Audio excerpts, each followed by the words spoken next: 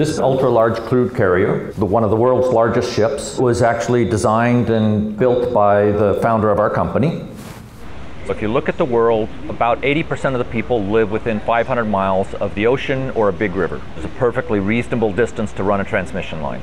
This is a 1 gigawatt nuclear island of a power plant, not the turbines and the generators and the cooling towers and stuff, but the nuclear island. And it's small compared to the boat. It's like 1/4 of the steel.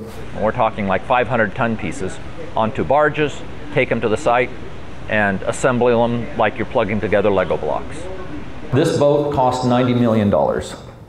So if I can build a 1 gigawatt power plant for anything remotely resembling how much it cost us to build that ship, then we're doing very much better than with current technology.